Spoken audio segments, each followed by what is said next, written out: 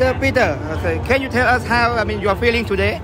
Oh, the feeling is so special because as a kid, I always dreamt about Cambodia having something like this. Then they had the SEA game and Jessa winning for the people. It's not about her gold medal. It's about the gold medals for all of Cambodia, for her to share with the people.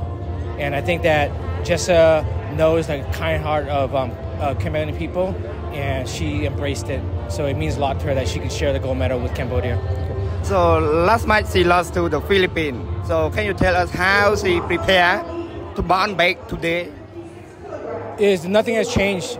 In sports, nothing is 100%. So I expected her to win double gold. She got silver, and today she was going to get gold.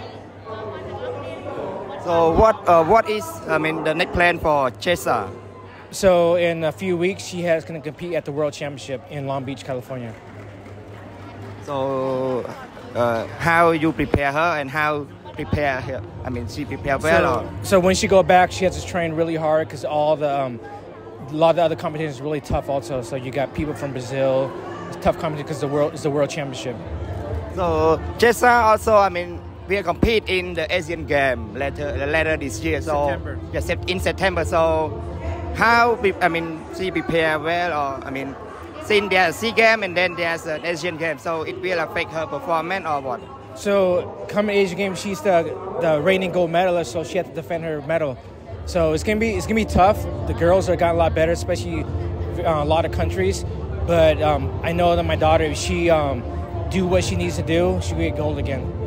Okay, so thank you, Mr. Khan.